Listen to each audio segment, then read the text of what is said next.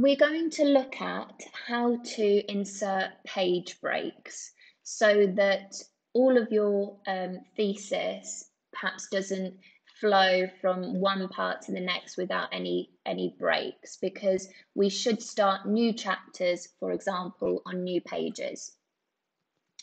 So if I just want to insert a page break usually, then what I would do is I could go to Insert and then click Page Break. Okay.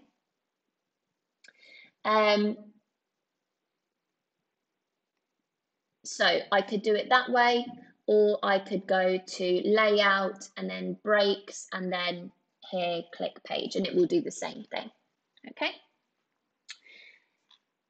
However, what I want to do is I want to perhaps insert page breaks throughout my preliminary headings, but then insert a new section when my chapters begin, when the main body of my thesis begins.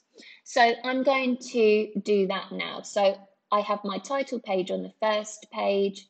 Then I'm going to have an abstract on a new part, so I insert my page break. Again for my acknowledgements, again for my table of contents, again for my list of tables, my list of abbreviations. But for my first chapter, rather than go page break, I'm going to introduce a section break. So I'm going to click Next Page here, and you'll see it looks the same, but it allows us to do other important things with the document. Okay, so I'm going to show you how to restart your footnotes after each chapter.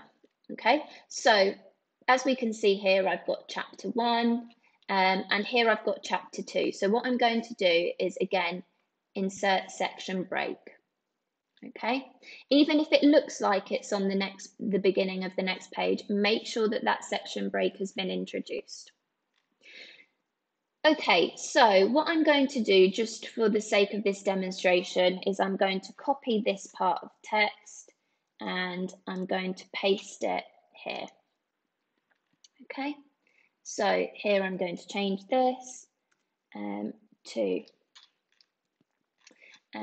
2 point, okay, because the reason it starts with 2 is because I'm in chapter 2. So here you can see it starts with 1 because it's chapter 1. Okay, and I'm going to make this heading 2 because this is a heading 1. Okay, the reason I've done this is because I wanted to have a footnote on each chapter. Because in longer theses, you might be required to restart your footnotes in each section. So how you would do that is start by making sure that each chapter has been separated by introducing a section break. And then after that, what we do is we go down to the footnotes. Okay. So I'm going to right-click footnotes, right-click on the little number with the footnote. I'm going to click footnote. Okay. And then we're brought to this window. Okay. So here we have the number format because we're using 1, 2, 3. Match section layout, that's fine. Your footnotes need to be at the bottom of your page. But this is where we can restart our footnotes at each section. So rather than restarting every single page, we'll restart each section.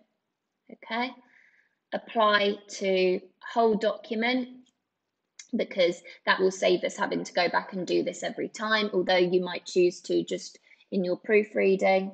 And then click apply, and you'll see that it has restarted number 1. So we have our first footnote in chapter 1, and then again we have footnote 1 of chapter 2. Now, whether you're required to restart your footnotes might depend on your research degrees handbook, your regulations, and it might depend on the length of your dissertation. Okay, so another part that I'm going to demonstrate is how to restart your page numbers after your preliminary section. So your research degrees handbook might require that your preliminary section, so the preliminary section being the parts before your chapters start. So for example, title page through to list of abbreviations. Your research degrees handbook might require that your preliminary stage is numbered using Roman numerals.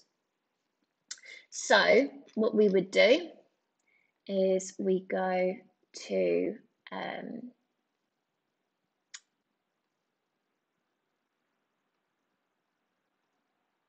insert page number, and here we can format our page numbers. Okay. So what we're going to do is we're going to change it to Roman numerals, and then we're going to apply. It hasn't been added yet because I need to go back and insert page number. I'll do it on the right hand side. Okay. When you've already preset your main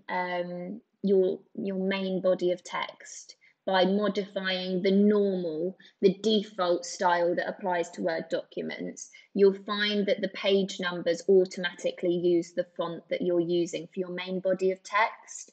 But if you haven't done that, then make sure that you go into your footnotes, into your footer, you click on the page number and you modify that yourself, because that again is really important for style.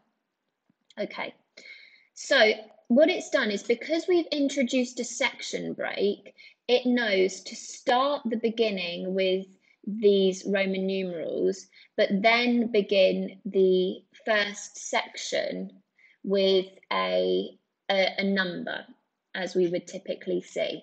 Okay, but what you want to do is you want to make sure that the chapter 1 actually restarts the numbering. Okay, so here it says number 7, and you want to make sure that instead that is number 1. So when you go to page number, you go back to formatting, and rather than continue from previous section, you want to make sure it starts at 1. Okay, and you'll see that that is applied. Now, thereafter, you'll see that even though we introduced a section break between chapter 1 and chapter 2, chapter 2 still continues that numbering as normal, and that's fine. You want to make sure that all of your chapters follow the same numbering system. You don't need to restart your page numbers at every chapter. Okay, so that's how to change the page numbers from the preliminary section to the main body of text.